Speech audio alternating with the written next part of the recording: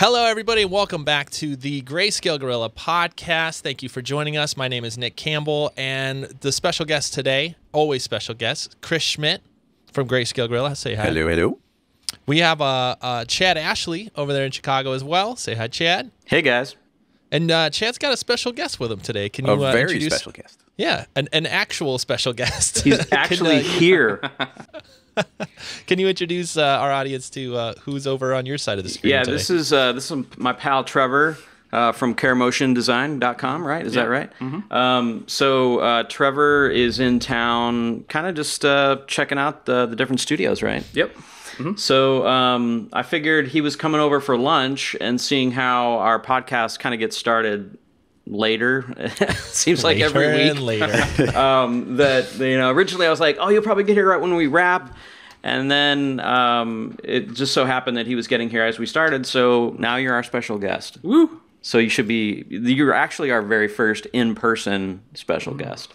So you should feel good about that. Paving the way, trendsetter. I guess. So just a little bit of a story on Trevor here. Trevor and I met at NAB, right? Mm-hmm. Was it NAB? I think so. NAB last year. Mm-hmm. And we kind of both nerded out over Star Wars and Arnold and rendering and all that stuff. And then, so then Trevor and I basically shared, Google Hangouts information. And he's one of the people that I talk to probably every day now. He's like you have that circle of people that you talk to every day. Via Hangouts or iChat or whatever. And so you're one of those people. So you should feel pretty privileged about that. Maybe you should feel privileged. I like your style. See, that's why you're one of my top people. Okay. So tell us a little bit about yourself and what you do and what were you doing at NAB when we met? Oh, okay. I mean, I'm not sure how in depth you want me to get, but give the Cliff Notes. All right, Cliff Notes version. I've been freelance for 2 years, I think now, since December 2014. I've been using Cinema 4D for 4 years now. 5 years. I think 5 years now. 4 years. 4 or 5 years. Anyway, so at the whole way I got into NAB was, I've been going a bunch of the previous NABs and... Like going as a spectator. Yeah. I'm sorry. I should have clarified that. No, and basically, I just spoke with Matthias, and he reached out and said, "Hey, man, we like your work. Come out to NAB and talk about it." So, since then, I've just been freelancing for, DJs, music artists, other studios. I'm really trying to kind of push more in the film direction with my career, but it's been a fun ride so far. Yeah. So Trevor was actually, you guys remember was it at NAB that you were doing the Star Wars thing, or was that SIGGRAPH? No, I did Star Wars at SIGGRAPH. Okay, so NAB, I don't remember what you were showing at NAB, but at SIGGRAPH, where you probably know this guy from, is he's the guy that basically did that giant Star Wars short by himself, crazily. With a ridiculous amount of geo and stuff, and he talked about it at SIGGRAPH and a lot of different Arnold discussions, and talked at the Autodesk Arnold event, right? At the where they I spoke at the Vision series for Autodesk. Right, and that was you up there with Marcos, the guy that invented Arnold, talking to a bunch of Autodesk people about how it's integrated into Cinema 4D. Yeah. There were actually quite a number of C4D artists at the Autodesk event. At the beginning, I asked, who all was there that knew Cinema 4D, and, half the audience raised their hands, and I was like, woo. That's cool. Represent. That's actually really pretty rare. Mm-hmm.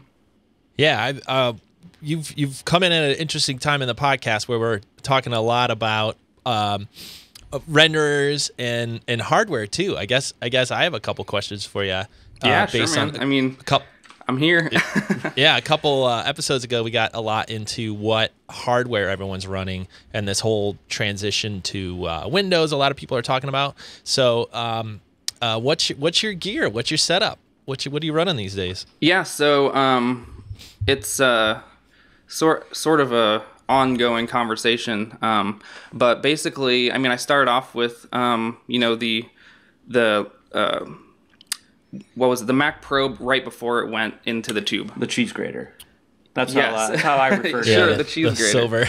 So I started off with that when I went on my own. That was my first purchase, and I at the time was only familiar with C4D's render engine, and so I heard a lot of talk about different render engines, and at the time I decided that I wanted to try Octane out, and at that point you can hook up some graphics cards to those machines, but I really wanted to, build something out so that I could, just similar to what you have down here, make the full commitment to going GPU rendering and seeing what that was all about.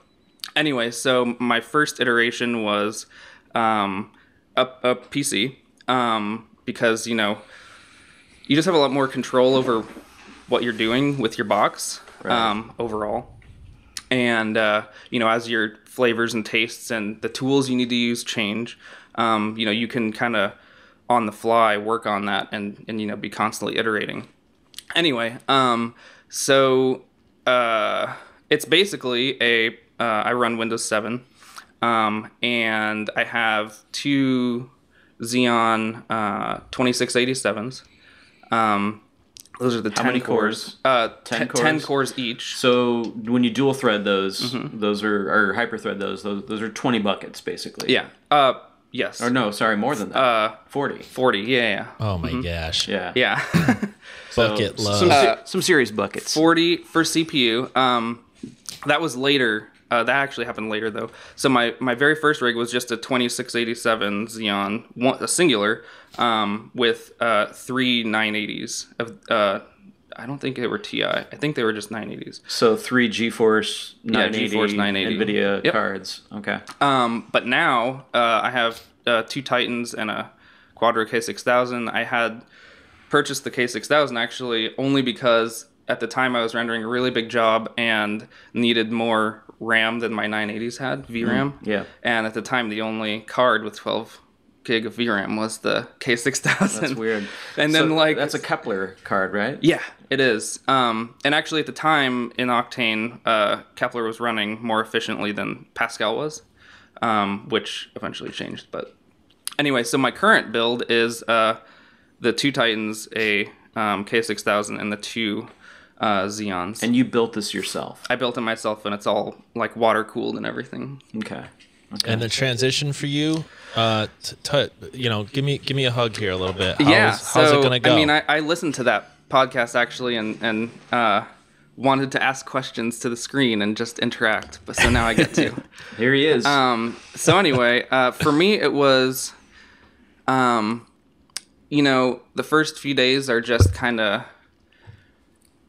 I don't want to say rough. It's just different. It's just, you got a couple different keys. You got to like muscle memory, and to me that was probably that and networking. I think right, yeah, that's quite a bit different. I have a couple nodes also, so networking was a pretty big thing.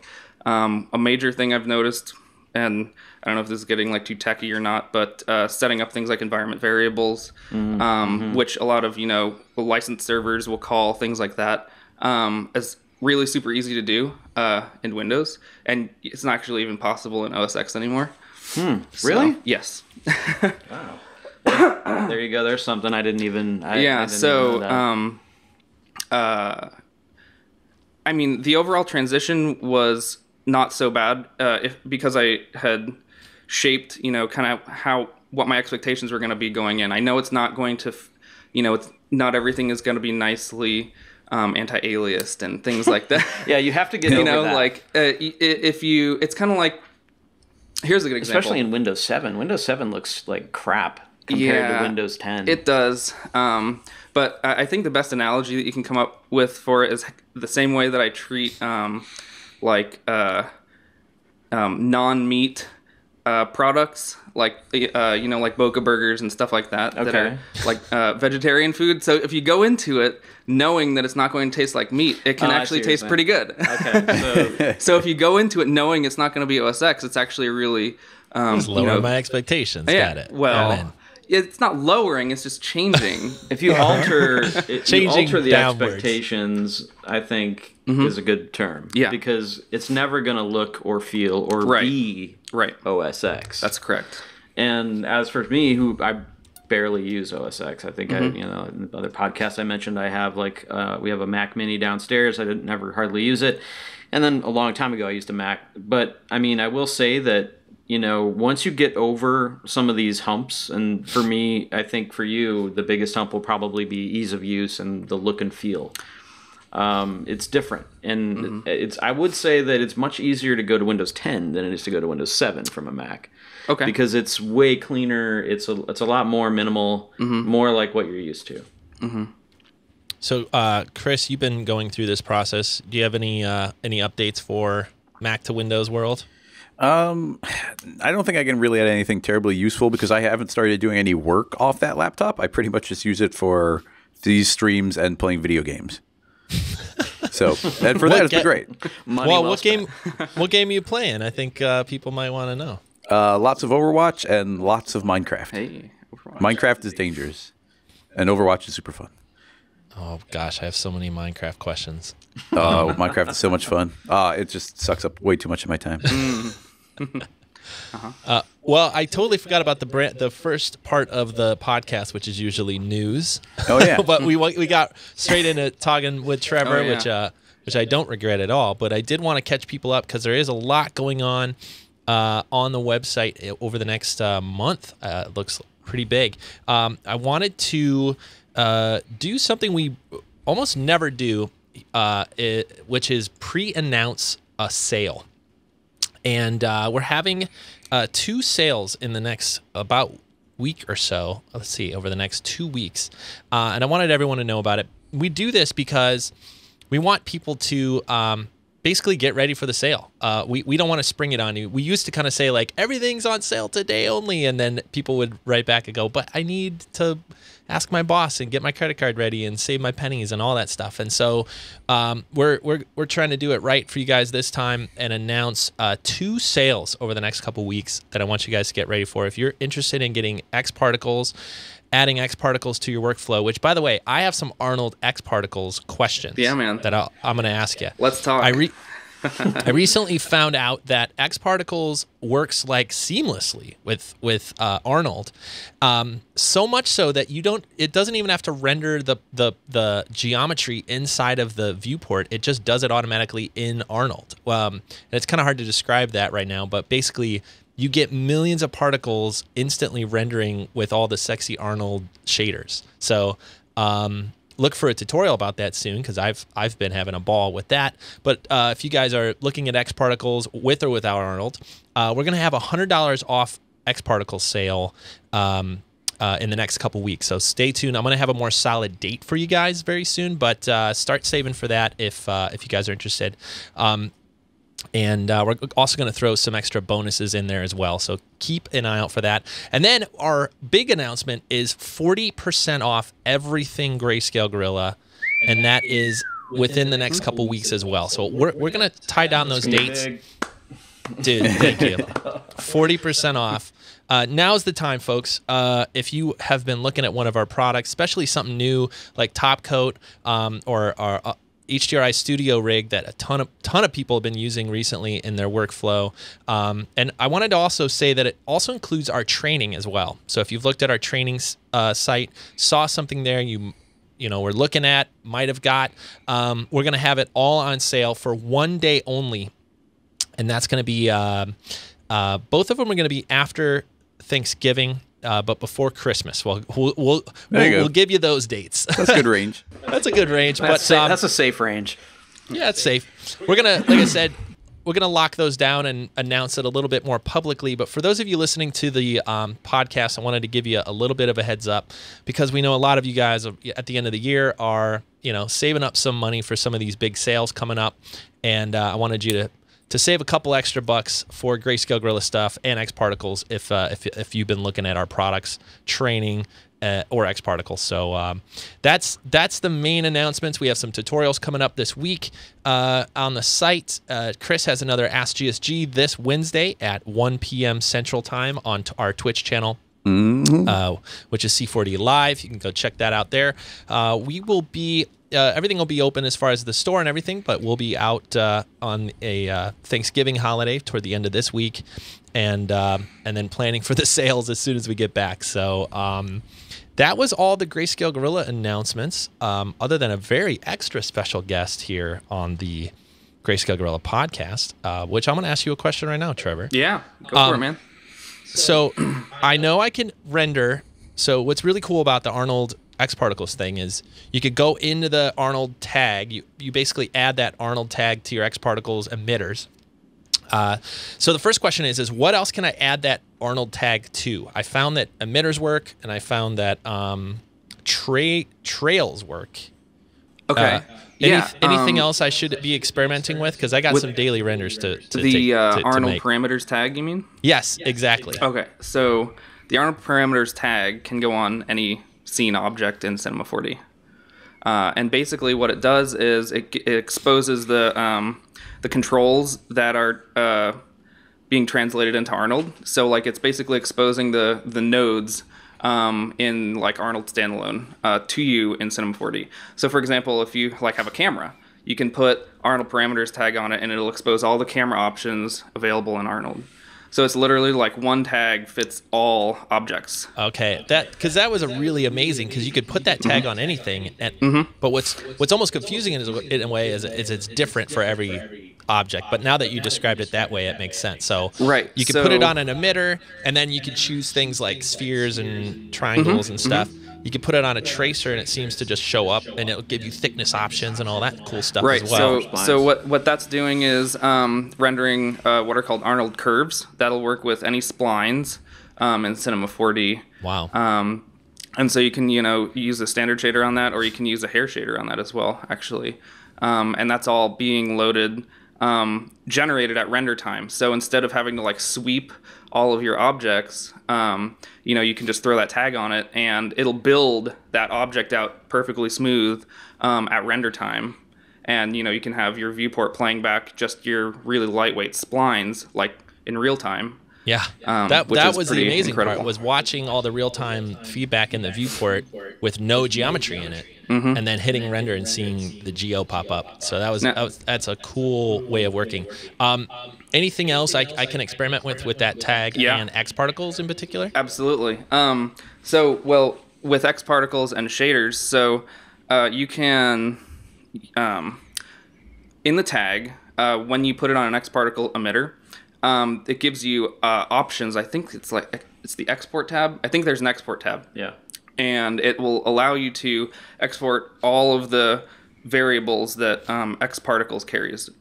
So like ID, speed, velocity. Yeah, exactly. Age, things like that. You can export into Arnold essentially, which basically just means you can put a shader on it and pull any one of those features into anything that you can plug into in the Arnold shader network, which is everything. Right. So like subsurface, diffuse, spec, you can ID everything. So let's say you wanted to have, like a bunch of, let's say you put, lemons on the X particle, right? Like, so you use the Arnold parameters tag to load in, like you were saying, in that custom shape.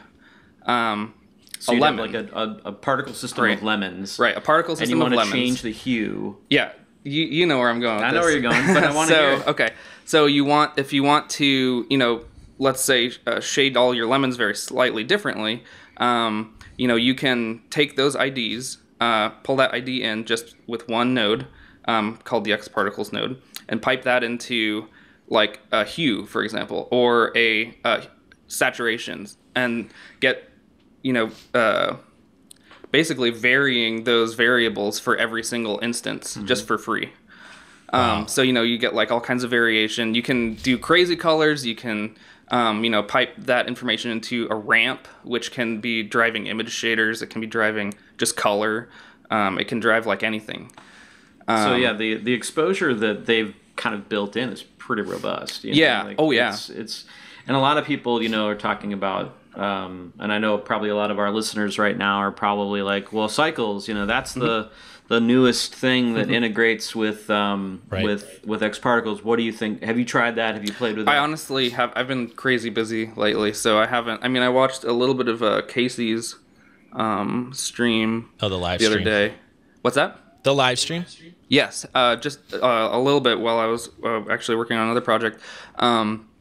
But people seem to be excited about its integration. I would expect it's at least what Arnold is able to do, but I don't. Yeah, actually that's know what I was much kind of about it. curious about. Like, is there any integration that they have that is not in Arnold? Available in Arnold. Yeah, I don't know. Well, that's an interesting. Maybe we'll find out when Well, we're we'll have going to to get a get couple Casey. copies at GSG. And We'll have to get Casey Hupke on the stream then. Yeah. But yeah, so speaking of like, Arnold and all the things that about the integration with X Particles, how much of what you do on a daily basis is kind of those two tools working together? Like, do you do a lot of that? Well, so lately I've been doing a lot of personal environment projects, and using X Particles, you can generate like trillions of polygons for almost free in Arnold. Like actually on my, if you go to my website, kerrmotiondesign.com/talks, are my SIGGRAPH presentations, and it actually goes like further into depth about that. But so yeah, I mean, basically what I've been doing is using X Particles to like scatter foliage, trees, grass, all these kind of other things based on things like vertex maps or textures. You can use Cinema 4D textures to tell X Particles where to go on geometry. So if I like have a mountain and then paint on it like where I want the trees to go With vertex map? with vertex map or a shader, Okay. then it'll only scatter where those maps are. And then you load in trees, which can be as high density as you want them to be. Usually for me they've been about 3 to 4 million polygons, so that means per tree. And then that's loaded in at render time, and then I can use X Particle IDs to shift the colors of the trees slightly for every tree. And it only costs me the memory of one tree. Is there any other particle system that you guys can think of that, X Particles is kind of the system, right? Yes. I mean, to me it is. There's, you have Espresso, and you have also the standard Thinking particles. Yeah. Yeah. Do you guys ever use that, or do you always just do X Particles? Chris, remember the video we made with the thinking particles? Yeah, and we were X trying to particles? do a live stream video of thinking particles to do this basic thing, because I know, or at least knew, thinking particles really well, and it was getting like so obtuse, and we were connecting so many things to try and make the most basic things happen. And then that was one where we gave up. It was like, this isn't working. We got to stop. It's not working. Sorry. Yeah, I think it was just like an emitter too. You're like, well, we got to get this emitting somehow. And it took like 4 different nodes. Yeah. And then we both gave up and switched to X Particles. We're like, okay, emitter, how does this work? Click emitter. And we didn't know X particles at the time. Right, we're like learning it as we go, and it just we're like, what now? I don't know. I think we added turbulence. Oh my gosh, it just worked. What now? Turbulence. Yeah. You just add a XP is trail. pretty integrated. I think TP is like, I come from 3ds Max, and like Thinking Particles and 3ds Max is made by Cebus, and it's like a whole VFX. It's built a lot of VFX pipelines are built on that tool in Max. But is that not the same Thinking Particles that's in Cinema? No. It is. Well, here's the thing. I think back in Cinema 4D version 8, if I'm recalling correctly, Maxon bought like the code to Thinking Particles as it existed at that time. It wasn't integration. They bought the code, and then based on them owning that code, they also developed Espresso. But as Thinking Particles went and continued evolving, the Maxon and the Cinema 4D version of it didn't evolve along with it. So we just have the version from like 2003, maybe 2002. So they just literally snapshotted yeah, it's a snapshot time of Thinking in Particles that product's development from and then just 2002. said, this is what you're going to get forever. And that's it. And that's what we got. Well, but so that means though, Chris, when you were learning back then, that it was kind of like a pretty robust system, right? Oh, it was So amazing. It was the first time you could it was the first time particles could like interact with geometry in any kind of way. Because before that, you just had the old particle system, and you could just make a flat like polygon deflector, and that's all you had. So if you wanted to bounce off a sphere, you had to make like, and there's no cloners, keep in mind, you had to make like a series of arrays around the sphere to make particles bounce off of a sphere. And then there's thingy particles is like, oh, just connect the emitter to the particle node, output the particle node to a deflector, and now tell the geometry, and it would just work. But I would love to see X particles do like a node tree based work. Yes, I feel like that'd be incredible. Because I really X particles is so intuitive and like pretty easy to pick up and like make a pretty basic system. But what it's really lacking, I think, is that next level of control. What have you run into? Yeah, I mean, I would agree on that actually. It's nice having the hierarchy, and that's really intuitive, especially for like when you're just starting out with it and you don't really kind of know what's going on. I mean, like, Nick and Chris said they just walked in and had no idea what they were doing and immediately started working in it. But I think to get to be able to see it in a node network would be really strong, because then you can see the interconnecting relationships and also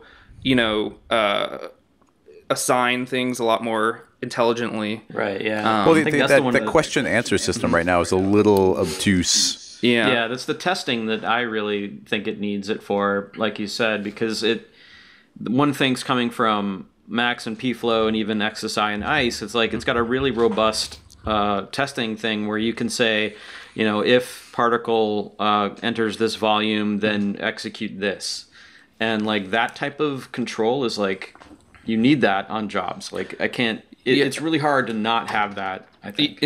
You can kind of do that now, but being able to see the flow of the line going, asking the question and giving you the two answers is a lot more straightforward to look at in a linear fashion than it is to like kind of look through a hierarchy. Yeah. Especially if you're handing the scene off to somebody. You do a system and you like send it off to the next artist, or maybe you pick it up even 2 years later and you can't remember what the hell you did. Yep. And like that's really what it comes or even down a couple to. weeks later. Yeah, right. But, you guys are making me want to go play with X particles. I know, I feel like that's one of my goals, like for 2017, is to really like dive in more to X particles and really learn it better, because I feel like it's such a powerful tool that I've only scratched the surface on. Yeah, it's definitely super powerful. And a lot of the C4D shaders work with it. Well, can work with it too, which is really cool. Yeah. Like by that I mean for emission, for like if you want to just scatter. Yeah. So there's actually Mario turned me on to using the terrain shader. Are you guys familiar with the terrain shader? The terrain shader. That's one of the oldest things. Yeah. So the terrain shader, you can evaluate slope. Oh, right. Yeah. So you can do that. You can, but you have to bake it. Oh. Well, so there's that caveat. That's lame. But it works. Yeah. So does painting a map, though. At that point. That's true. At that point, but it's intriguing. All right, I gotta go figure. You know what? I could ask. How, if I want the high quality density lemon in Arnold style rendered, what node do I hook that up to? Do I just make that an emitter, or do I hook that into the emitter geometry, or is it a separate way of working? So you take your emitter. Yep. You place the Arnold parameters tag on it. Got it. You spin down the drop down for shape, I think it is, and you select custom shape. Oh, you could probably pull it up. Oh, I'm an idiot. I got so excited with Sphere, I didn't go any further. Yeah. So, and then all you're gonna do is a dialog opens up where you can drag an object in. Yep. Oh, and then yeah. And then it's gonna load. And the interesting thing is, you have you still can. It's not really radius, but like the scale, you can still at the Arnold level tell Arnold to read it at a greater or smaller scale without having to go reload your setting it on the particle level, reload it, and then see your result. You can actually just scale it straight in Arnold, like in real time. Like can you also do it via X particles radius? Then yes, you can do it, but then you have to re-emit the particle. Oh, interesting. So it's not, you have to like basically refresh it. Yeah, X particles needs the refresh. The Arnold tag is live. Interesting. So that's actually a smarter way to do it. Only difference is, now here's a question: if I'm in X particles and I'm emitting lemons, and I change the size, but I have a variation in my size of lemons because not every lemon is the same size, Right. So I have that built up in my X particle system, and then I want to change the global size using the Arnold shape. Is it still going to respect the variation that I've put into it? Yeah, it's just a multiplier for whatever the particle scale Whatever it reads it as, Yeah. the particle scale will then be multiplied. Okay, Correct. Cool. And another thing you can do actually is if you start using really dense objects, like a couple million polygons each, if you have like let's say 5 models and they're all 5 million polygons each, when you press save, it's going to take you like 30 or 40 seconds to save that project, and it's going to be like a gig or gig and a half, right, in file size. What you can do is you can save each of those out to an Arnold scene source file. Okay. And then load that. Okay, so take what Break we just it down. talked. Yeah, Simple. Take what we just talked about, Yeah. but instead of dragging the object in, you're gonna drag in an object that's loading a file. Oh, the AS file. Yeah, the AS file. You can say it. That's there fine. you go, the ass file. Talking about the So- AS file. So essentially, you're. He didn't want to say it. He was I wasn't embarrassed. sure what the rating. Hey, we didn't name it. I mean, is. keep it PG-13. Okay. So anyway, I forgot where I was. So you're talking about being able to essentially yeah, not have yeah. a giant scene file So- by using the They AS sound like file. XREFs. Yeah. It is, but it's done with basically a text document. The AS file is literally a text document that you can open up and read and like change things in if you wanted to. Oh, wow. Yeah. So wanna get crazy. if you want to. I'm not like a super code guy or anything, but like I've gone in and changed the variables in there before instead of like re-exporting another file, stuff like that. Like you can do a quick Control F find, I don't know, like roughness, and then you see the value and you just change it in That's the file. pretty cool. really That fast. reminds me long time ago. That's how, I don't remember if it was Maya or something. Everything had this SDL, this scene description. I think maybe language was the L, but yeah, you could do that. Like Yeah. you could essentially like open up a text document and change settings, Yeah. and it was like magic. So it's all being contained outside of your C4D file, which means your file is going to be fast, your viewport's going to be fast. If you want to see what you're looking at, instead of when you pull an AS file in, That's never gonna get old. no. And I was just using kick the other day, so I'm typing out kick. Ass. So I was using the Cornell bunny, so it was like kick Cornell ass, and it's, I don't know, dot ass. So It's just a lot of giggling going on. yeah, there was just like in the privacy of my home. Anyway, so they're all staying outside your C4D scene, and they come in basically like a bounding box. That's how it defaults when it comes in.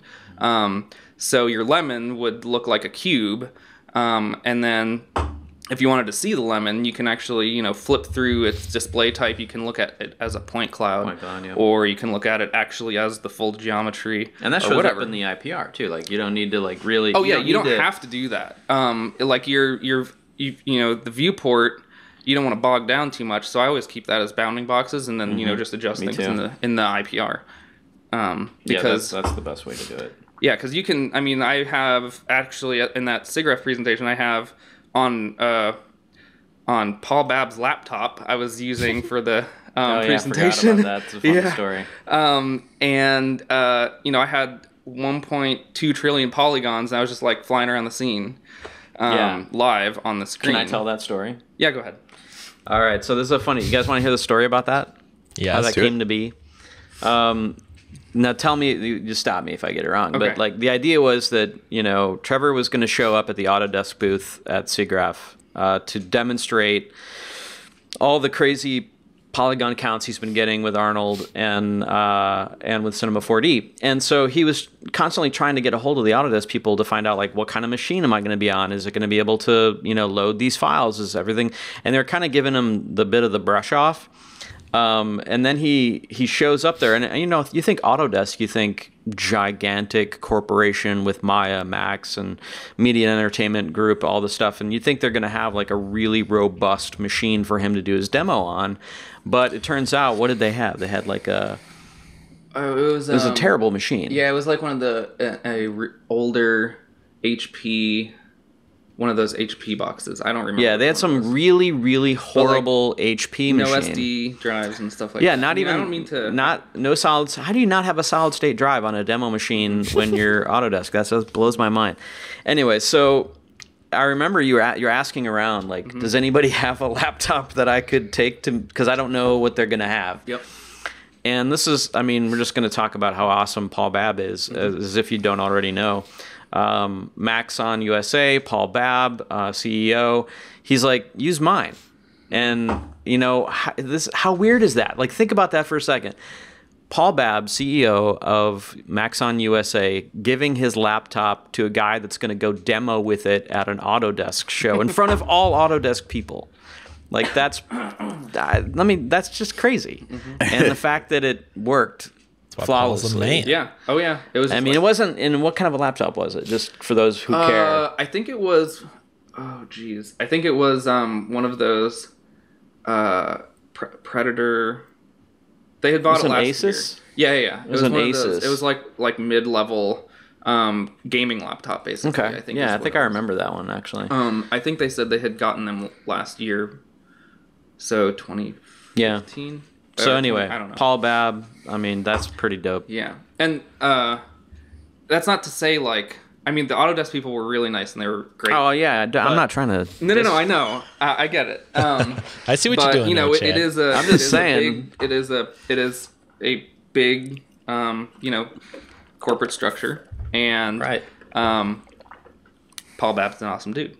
He really is. So I think that's really what I think you summed it up right there. Yeah. And that was pretty key right there. He's a guy that will be glad to help you out. Yes, absolutely. Well, I think as we wrap up here, we get on about an hour. I thought we could do something we do on some episodes, which is just kind of talk about something that we're into, something we discovered over the last couple weeks that may be cinema related, maybe 3D, maybe art, maybe music, anything. Anything anyone's into that you think maybe our audience might dig. And maybe we'll try something else new. And Trevor, I'm going to put you on the spot. Oh, okay. We're going to ask our audience a question. We, you know, we get a lot of people that watch this on YouTube and also on iTunes.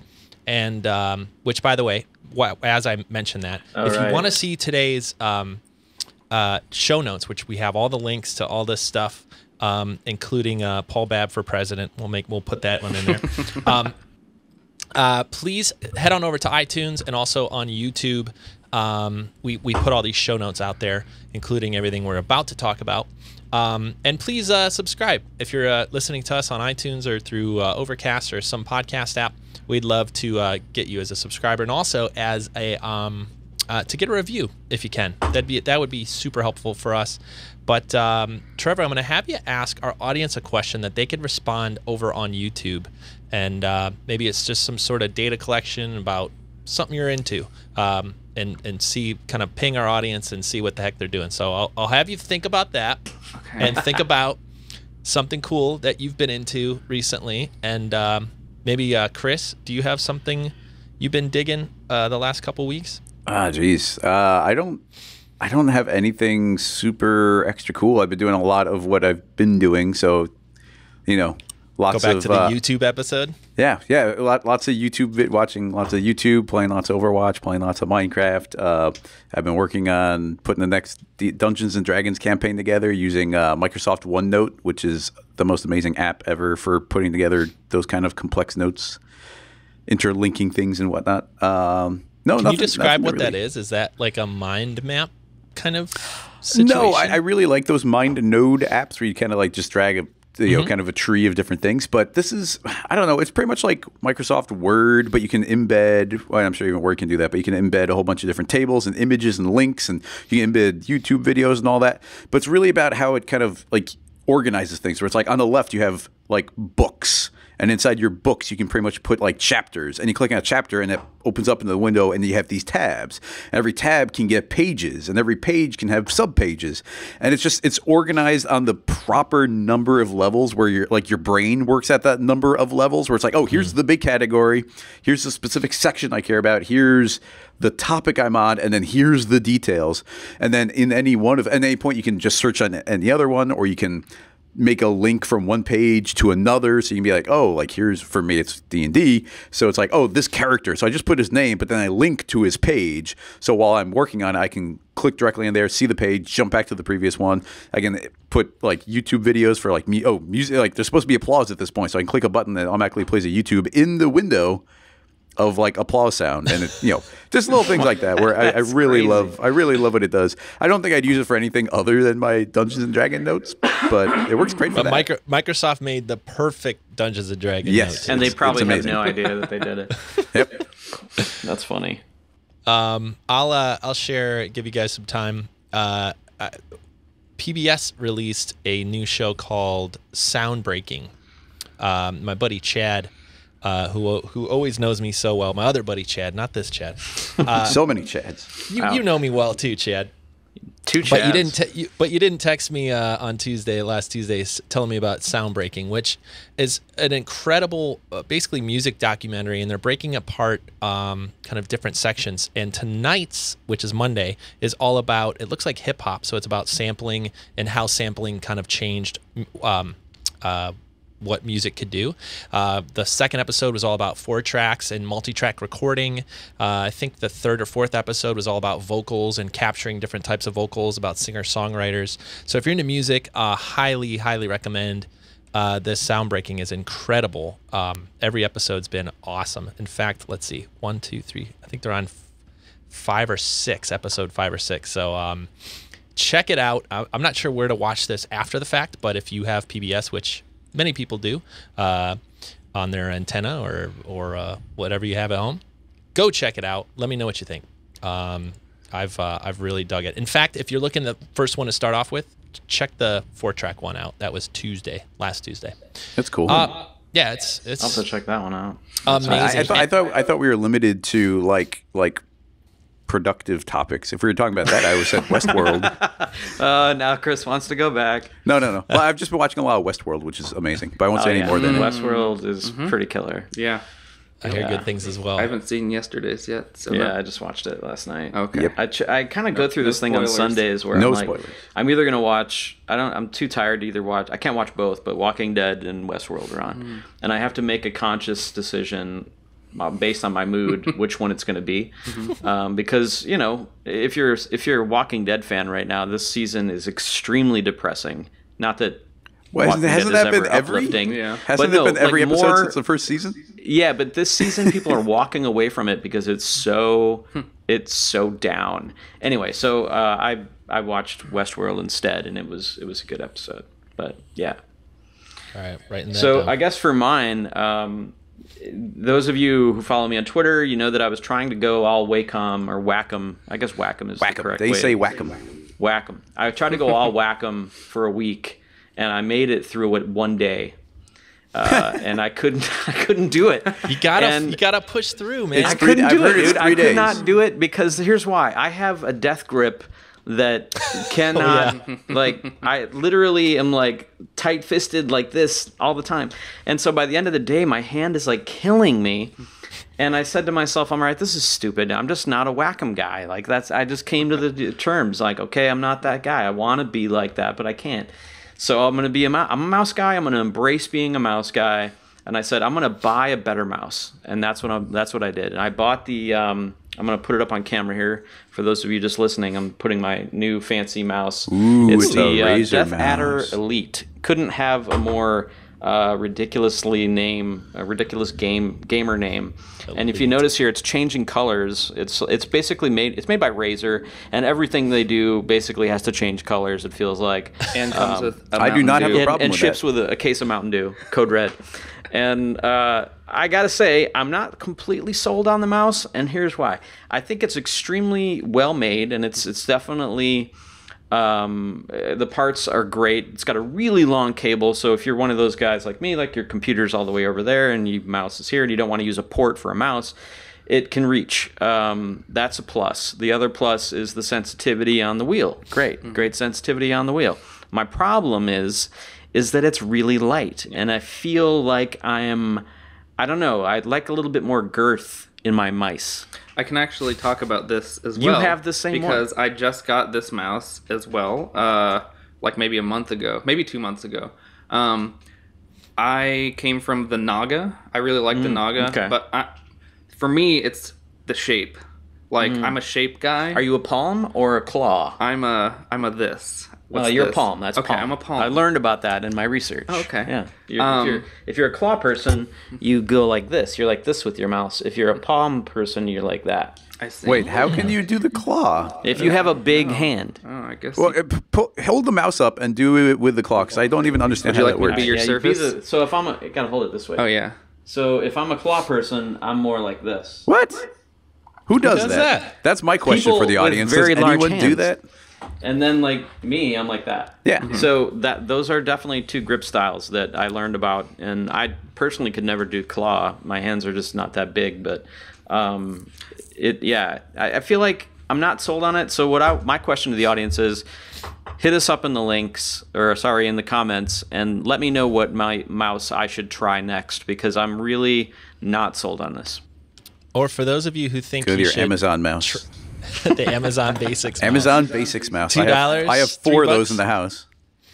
For those of you who think Chad should try Wacom again, that's I would you could literally that as have well. to get injections of muscle relaxers in my arm to do a Wacom, dude. You know, I'd you be guys like, have been telling me it's going to take me a week to get used to Windows one day. You know, you got to true. give it. That is you gotta true. give it the same thing. I'll tell you what. This is what we'll do. Oh, wait, you're gonna steal my question. What? No. Okay. All I was gonna say was, if you go Windows, I'll go Wacom, Oh, okay.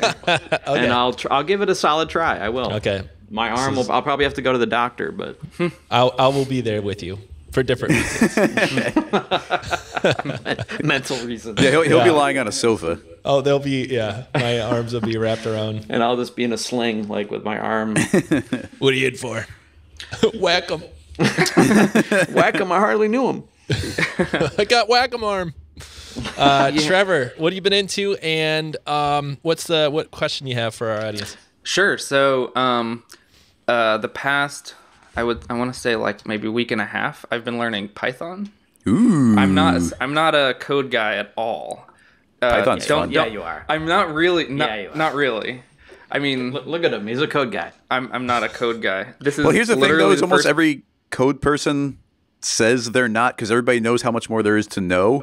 But you probably already know like 100,000 times more than somebody who doesn't know anything. This is true. So everyone who's a lower level than you is going to be like, what the hell are you talking about? Of course you're a code guy. Look at what you did. But here, the interesting thing to me is I guess it doesn't interest me because it's code. I actually don't really get anything out of having to learn, strings, floats, all that kind of stuff, like and syntax and all of that. Like I don't want to memorize a bunch of stuff, but the things that I can get from learning that is what excites me. For myself, I'm looking to take a lot of the human error out of things like, file paths, directories. Automation, basically. Automation like that. Actually C40 has gone a long way in, we were actually talking about this the other day, the token system. Yep. And take system, you can automate kind of stuff with the take system and tokens, render tokens. And I think you had picked up the Dropbox idea. So this was something we were talking about the other day was, anytime you make a play blast or, render to picture viewer, if you just put $PRJ, like it's going to take the name of your project and render that as the name. You can also put date, time, blah, blah, blah. So basically, every time you press Shift R or render to picture viewer, it's going to render a different name. And you can have that just like always point to whatever folder. So you want to expand on that with Python? Is that the idea? Yeah, and beyond that, so that it's helped me learn Arnold language as well, Kick.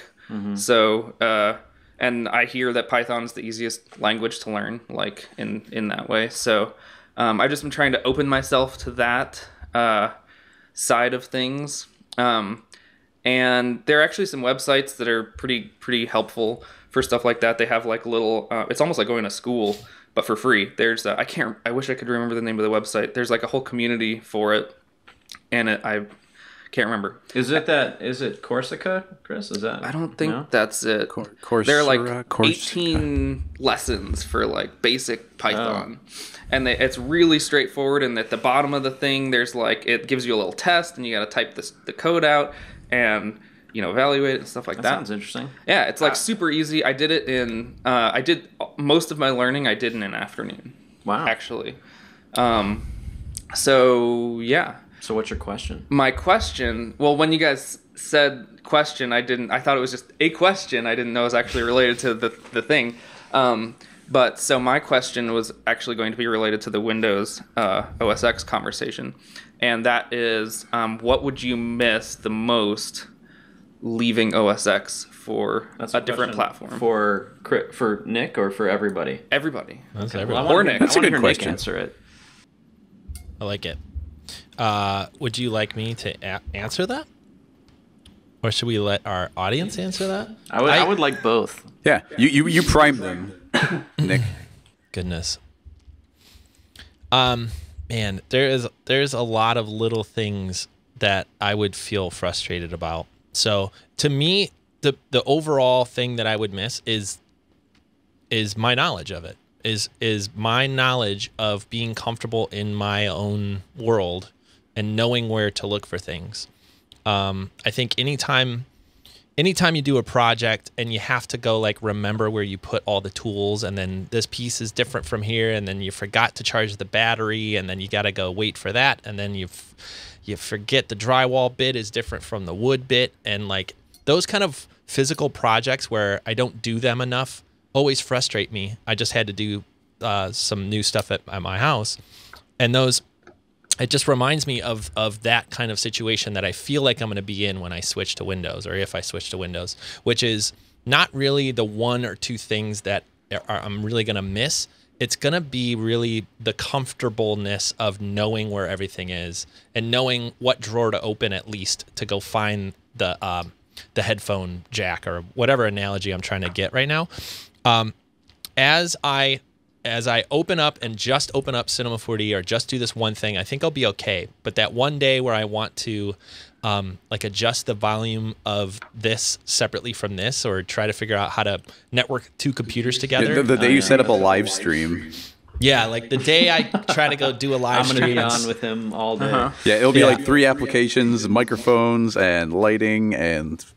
Yeah, so it is. I know that's kind of a cop out and kind of saying everything, but it's really not one thing for me. It that I'm too worried about. I think there's always going to be some sort of analogous way of switching from ScreenFlow to Camtasia, or learning how to turn up or down a volume switch, or whatever it is I get frustrated about. I'm sure there's always an answer for it, and so for me, it's overall the little thorns like that are what are going to add up to me. That's going to make me wish for my OSX blanket back. I have a response to that, and that is, for me, I feel very much that I was that way as well when I went freelance and was like, okay, what am I going to do now with software and hardware and all that kind of stuff? And at first, it did feel like that. It felt like, I'm one step forward is like 3 steps back. But I mean, at least I feel like I'm always learning, and I've transitioned my viewpoint from really like looking at it from a perspective of this is harder, and this is or I really missed this thing, and it turns into, what is this tool doing now that I wasn't able to do before? And that actually gets me excited about learning more tools and kind of like fleshing out what I really want to use on a day-to-day basis, instead of, looking at what I've been comfortable with and saying, and kind of just ignoring the other stuff. Because I was very much, and I'm not saying one's better than the other. I'm just saying that now, having, been in this environment for a little while, it is more work and it is more time investment, especially in the start. But at the end, I feel like, you have it's opened up more doors. Yeah. Yeah. Mm-hmm. No, that makes sense. I mean, I could see that. I mean, I think that's really the when you get to the real issue of not knowing, and that unfamiliarity is daunting at first. But I think that's a temporary. I think it's a temporary feeling. It is temporary, and I think we've had a lot of good people and a lot of good designers and developers that have made lots of software that we're used to opening up, and it works, and you don't have to ask a lot of questions, and that's actually a really cool and good thing. And I think it promotes growth in other applications and makes other applications and software and hardware rise up to that. But at the same time, there are people, I don't know how to get to what I'm saying. Yeah, just move on. Sorry. Get over it. I think but I feel like it's overall just you're more open to questioning the things you do and why you do them, and the tools you're using, and is this the best for me to be using, and just kind of I think it's a lot like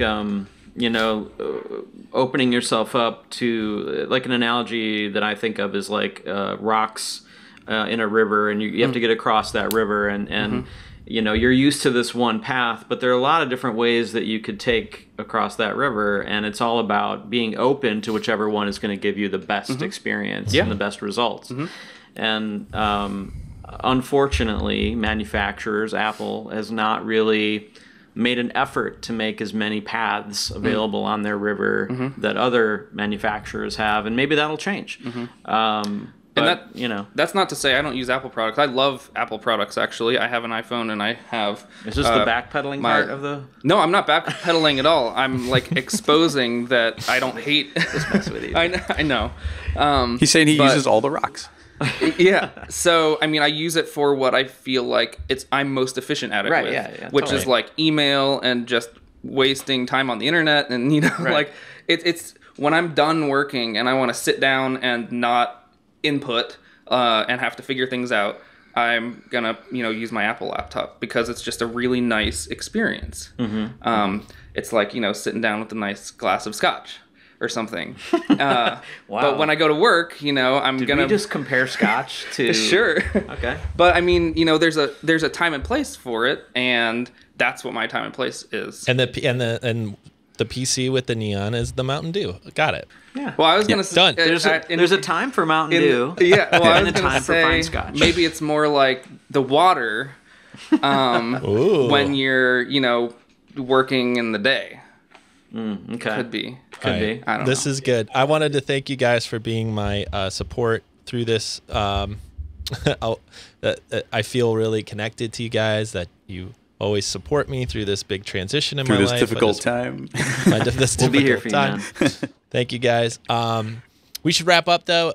Thank you so much, Trevor, for stopping by today and saying hi. And if you'd like to learn more about Trevor and see his amazing reel, by the way, which I just watched again. Oh, thank you. And check out his Star Wars short. Check out the show notes that are over at episode 11, I think, today.